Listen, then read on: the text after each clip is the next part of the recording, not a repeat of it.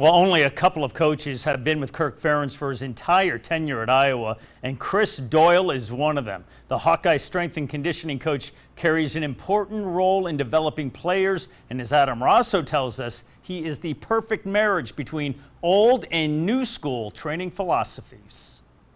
You know, we're training athletes, and there's a lot that goes into training an athlete. Few college football teams value their strength and conditioning program like the Hawkeyes. Chris has just done a great job of articulating our vision.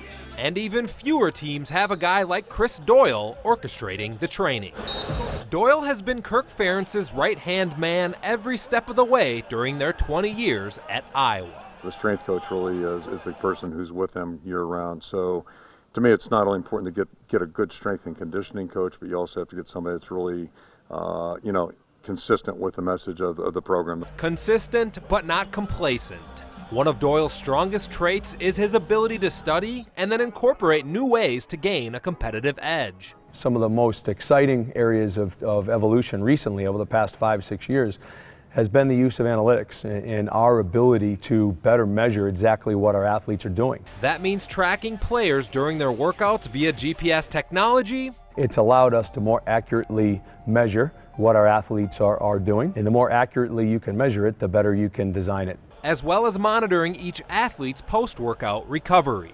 If our goal is to outwork our opponents and provide the demanding training atmosphere that's required to excel, then we need to match our recovery with our training. You know, sleep, rest, recovery methodology, hydration, refueling, nutrient timing. In other words, a lot of crucial details that your average 18-year-old probably never thinks about. It's a process, and it starts when they first get here, and it's just education. And I tell you, the best educators, the best teachers are our older guys. And the kind of behavior that they display on a daily basis, they're the best guys to really teach the lifestyle habits needed to be successful. And that's something Doyle hopes will stay with them long after their playing days are done. Reporting from Iowa City, Adam Rosso for Hawkeye Headquarters.